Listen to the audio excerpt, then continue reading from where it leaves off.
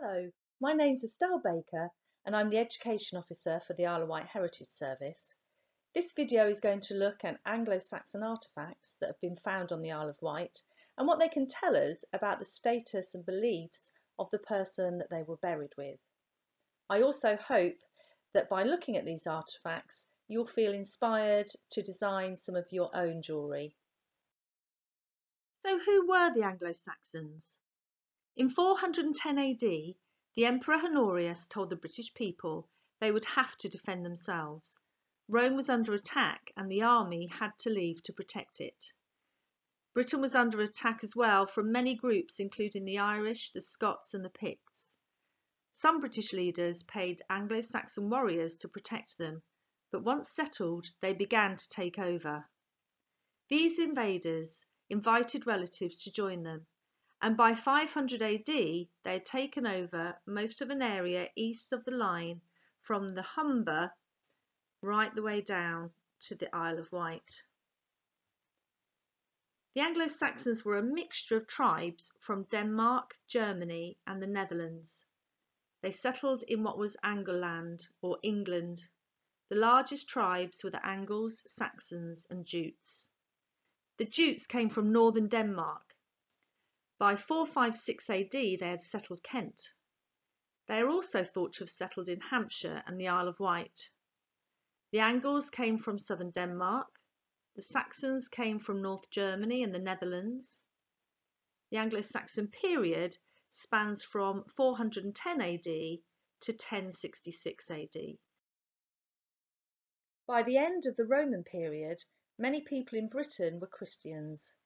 When the Anglo-Saxons settled in Britain, they brought their own religion with them. We don't know exactly what they believed as they passed on their beliefs and myths by word of mouth. However, we think they believed in many gods and supernatural forces. We also think they buried things with the deceased so that they could be used in the afterlife. This is why burials from the 5th to 7th century are particularly interesting for archaeologists. There have been few excavations during recent times and much of the evidence we have for life during Anglo-Saxon times on the island comes from artefacts found in Anglo-Saxon cemeteries during the 19th century. Here we have a model of a burial excavated in 1855 at Chesildown. The artefacts from the burials, about 130 in total, are now with the British Museum. More recent insights into Anglo-Saxon times on the island have come from artefacts found by the general public. The Portable Antiquities Scheme is run by the British Museum and encourages the recording of archaeological objects found by the public. Finds recorded with the scheme have helped advance the knowledge of archaeology on the island. Many of the finds in this video have been very kindly donated by finders and landowners, and we would like to thank these people in helping us look after the incredible archaeology of the Isle of Wight. This is actually one of my favourite artefacts. It's not from Anglo-Saxon times, it's a Roman brooch and it was found in an Anglo-Saxon cemetery near Carisbrooke. Mysteriously it was found with a headless skeleton that had been buried around 300 years after the brooch was made and was still in incredible condition. It's a zoomorphic brooch, which means it represents an animal, and in this case it's a running hare. It's made from bronze with green, blue and red enamel. Was it a precious family heirloom that had been handed down through the generations? Was it accidentally dropped in Roman times and then found 300 years later and treasured and then buried with someone? We shall never know. These 6th century tweezers are made from bronze and were found at Chesildown Cemetery. The artefacts found in the cemetery are similar to those found in Kent and Jutland in northern Denmark, and there seems to be a close link between the two communities and the island, and due to these close links, sometimes we describe these cemeteries as Jutish cemeteries, and there are a number of them on the Isle of Wight. The design of these tweezers is very similar to those in Roman times, and even 100 or so years after the end of Roman rule in Britain, people continued to care for their appearance and would remove unwanted hair with tweezers like these. Over this period, there was a change in what people were using, possibly their language and beliefs and what they had. And we're not sure if this was because there was an Anglo-Saxon elite that had come from places like Jutland, brought their ideas with them and took control, or if they were local chieftains or traders, farmers that were taking on these ideas and fashions. In all likelihood, it was probably a mixture of both of these. Even the design of everyday objects like bowls changed from the Roman times through to Anglo-Saxon times. And this bowl has got dimples punched around the rim of it. And bronze bowls like this belong to a class of bead rim bowls found on the continent, especially in the Rhine and the Meuse Valley. The Meuse River runs from France through Belgium, the Netherlands, and ends in the North Sea. And bowls like this are often associated with the graves of rich women. Sometimes they're found with men and children as well. This one was found on top of a skeleton in a Jutish cemetery on the Isle of Wight, and it dates from around the 5th and the 6th century. This beautiful glass armlet is decorated with a continuous frieze of alternating triangles with concave oval centres. It's incredible that this has survived for around 1,500 years and probably originated in the Meuse Valley like the bowl that we saw just before. It was found on the edge of a chalk pit at Chesildown Cemetery in 1909, and it was on the arm of a skeleton just between the shoulder and the elbow. Many of the finds from this site are held by the British Museum, but some are on display in the Museum of Ireland History. This is a blue glass melon bead, and it was found at Chesildown Cemetery and was made in the 6th century. Beads were worn on strings, usually between a pair of brooches. Beads were mainly worn by Anglo-Saxon women and young girls. Men may have used one or two beads, either as a necklace, as belt toggles, or as a sword fastening. The amber that these beads are made out of was probably imported from the Baltic. These 6th century beads may have been chosen for their vivid colour, but amber was also believed to give protection from diseases. As well as beads, coins, teeth and metal rings were often suspended on Anglo-Saxon necklaces. These decorated glass beads also came from a Jutish burial site. I think they look incredibly modern, and it's hard to believe that they're around 1,500 years old. To create colours, Anglo-Saxon glassmakers added minerals to the glass, such as copper for red, tin for yellow, and some beads were shaped by rolling them on a smooth marble block whilst the glass was still soft. This incomplete Anglo-Saxon silver gilt disc brooch was found in Shorewell in 2010 and was kindly donated to the Heritage Service by the landowner and the finder. It was made between 550 and 600 AD and is decorated with 3 evenly spaced garnets. Each sit on top of gold foil so that it really brings out the brightness of the garnet, and it's what we would describe as zoomorphic and geometric.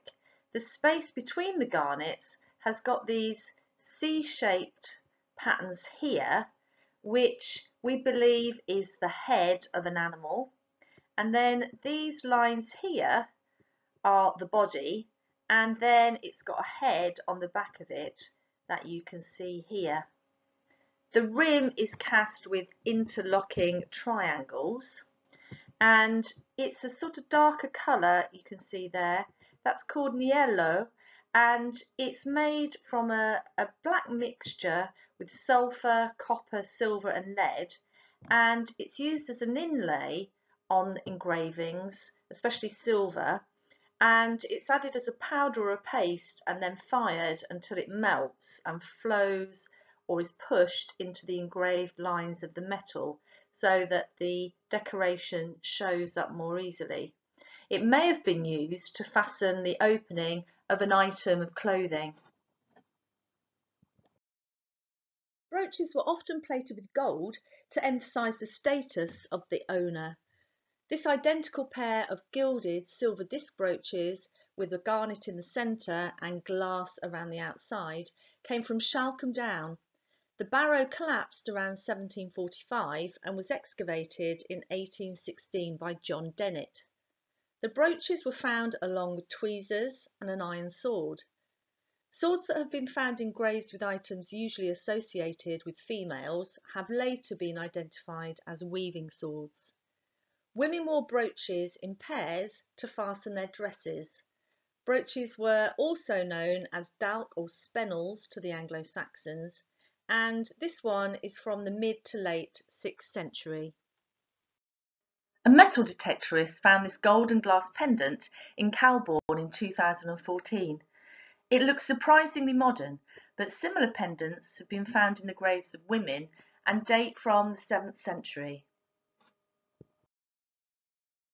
Found by a metal detectorist in October 2018, this gold mount is decorated with filigree, which is twisted threads of gold, and is inlaid with a flat red gem, which is most probably a garnet. It dates from around 575 to 650 AD and was probably part of a bigger piece of jewellery or a dress accessory. Many of the items we've looked at so far are commonly found in female graves. The items we're going to look at next are mostly things that are found in male graves, and we'll look at some of the weapons that are found in there and also some of the decorative items that might have gone on sword belts and things like that. This mid to late 6th century sword was excavated in 1816 on Shalcombe Down. Swords were very valuable in Anglo-Saxon times and would be handed down from generation to generation. Some swords were received or given as gifts by great warriors and kings. If a sword once belonged to a famous warrior, it was considered to have greater value, perhaps because it was believed to possess the previous owner's bravery. Anglo-Saxon sword blades were between 72 and 80 centimetres long and about 7.5 centimetres broad at their widest. Sword rings like this would have been attached to the pommel and the upper guard of a sword hilt and prominently displayed.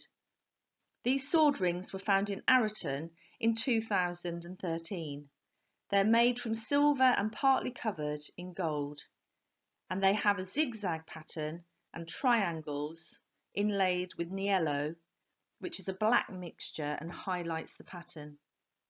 One side of each ring is decorated with evenly spaced raised S-shaped motifs set on end to end. The opposite recess side has two concentric V-section ridges separated by grooves. The function of sword rings is still uncertain. They may have been given by kings and princes to members of their retinues as a reward for military service. It could have been a way for the wearer to show loyalty to his lord and his high status or office. They date from 450 to 650 AD, and similar ones have been found on the Isle of Wight, Kent and Lincolnshire. This stunning gold pyramidal mount was discovered in Bembridge in September 2002, and the purchase of it by the Isle of Wight Heritage Service was supported by the Heritage Lottery Fund. Pyramidal mounts were attached to the suspension strap of a sword scabbard, where they tightened the scabbard suspension loop. They were generally made in either silver or copper alloy, and over 100 examples have been found. Sword mounts are a high status object. This 7th century pyramidal mount has 16 pentagonal panels of two sizes. It's made from lightweight gold strips soldered to a single backing plate of sheet gold that lines the interior of the mount. The cells are now empty apart from one that is filled with a cut plate garnet, and that's here. Imagine how it would have looked when it was completely filled with them. The top contains a single cell which is now empty, but might possibly have also held a garnet The base has two semicircular openings through which a leather strap would have been threaded. Here we have another 7th century pyramidal mount. This one is hollow with a square cell lined with gold at the apex here. Similar mounts are often set with a small garnet in the top, and as you might have guessed by now, the Anglo-Saxons were very fond of garnets. This gold strap or belt mount was found in the parish of Calbourne and dates from the late 6th, early 7th century. It was made from a short length of beaded gold wire wound 6 times to form a cone whose apex is filled with an individual gold bead. It is a unique design. The mount is hollow and bridged by a narrow gold strip under which a strap could have been threaded.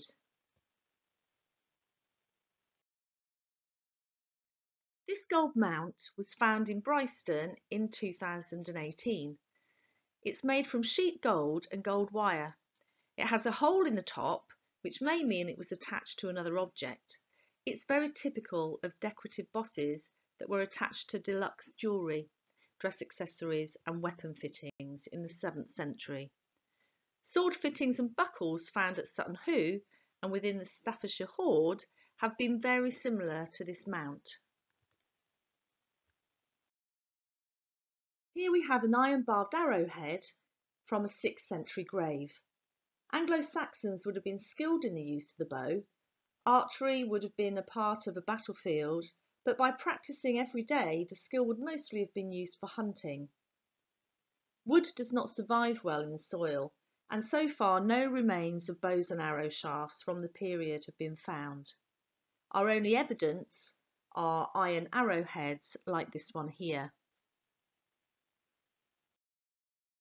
The spear was the main weapon of the Anglo-Saxon period. Peasants, soldiers, even the nobility would use a spear. It was the traditional weapon of Woden, one of the principal gods. Slaves were not allowed to carry a spear. Any slave found with one would have the wooden shaft broken over their back in punishment. A man with no fighting experience could quickly be trained to use a spear. Drawings from the period often show warriors holding several spears in one hand and a single spear in the other. Most of these were thrown at the enemy, and the last spear would be used for hand-to-hand fighting. This spear was found in a 6th century Jutish burial on the island. Shields were used by warriors as a movable piece of armour to protect them from enemy swords, spears and arrows. Shields had a central iron boss on the front like this 6th century one made of iron. This would protect the warrior's hand. Wooden or metal bands were fixed to the back of the shield to reinforce them. Some shields were edged with a rim of sewn thick leather or hide to strengthen them. Most shields were made out of lime wood, which was naturally good at absorbing blows. Below the shield boss, we've got an image of some handles. These would have been on the back of the shield. In 2004, the Isle of Wight Metal Detecting Club reported finding fragments of Anglo-Saxon grave goods near Shorewell. The objects had been scattered by ploughing. One grave was identified and excavated by the Isle of Wight Heritage Service. The remains suggested a high-status male warrior had been buried there between 500 and 550 AD. Helmets are so rare that only kings and their chief nobles were likely to own them. This is one of only 6 Anglo-Saxon helmets that has ever been found in England, and the sole example of the Frankish style, which adds to its significance. The others were crested helmets like the one found at Sutton Hoo. It is made from 8 pieces of iron riveted together with copper alloy rivets. And in the picture here, you can see the fragments that were found, and then they were reconstructed by the conservators at the British Museum. And finally, we had a local blacksmith recreate the helmet here on the Isle of Wight. A metal bowl with a handle is called a skillet. This copper alloy skillet is in extremely good condition and dates from the late 7th to 9th century. It was found in Shelfleet by a local metal detectorist in 2005. The exciting find was reported to the island's Finds Liaison Officer for the Portable Antiquities Scheme and was taken to the conservator of the Isle of Wight Heritage Service for treatment. The skillet was then cleaned and treated to prevent deterioration. The skillet has a cross riveted onto its handle. This Christian symbol indicates it was probably used in a baptism ceremony. The skillet is a nationally rare find from the Anglo-Saxon period. This was a time when Christianity was being introduced to England and some communities were resistant to the new religion. Our skillet is particularly important to the story of the island's conversion to Christianity. The Isle of Wight was supposed to have been one of the last places in England into which Christianity was introduced. This silver coin brooch takes us towards the end of the Anglo-Saxon times on the Isle of Wight. It's a silver penny of Athelred II, and he reigned from 978 to 1016 AD, and it was made into a brooch at a later date. It was minted in York. The coin is actually made of silver and then has been gilded on both sides. The brooch would have been worn so that the cross would be visible. Many coin brooches from the late Anglo-Saxon and early Norman periods have been found. The brooch was found near Chillerton in 2017. Single coins are not usually classed as treasure, but because the coin had been converted to a brooch, it was declared to be treasure by the coroner. The Treasure Act ensures that important archaeological finds are reported and, where possible, saved for the future within local museums. I've really enjoyed showing you these artefacts from our collections, and I hope that they've inspired you to think about doing some of your own jewellery designs.